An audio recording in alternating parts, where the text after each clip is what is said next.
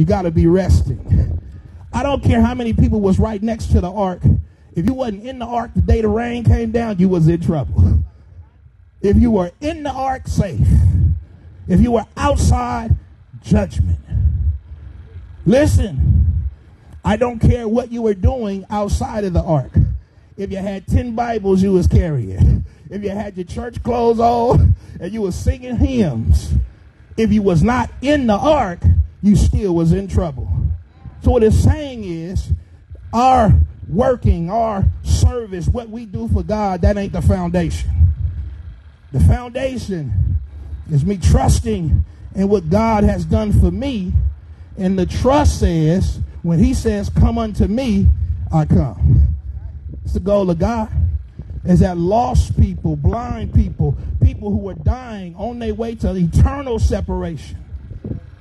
He said, I'm working so you come to Christ.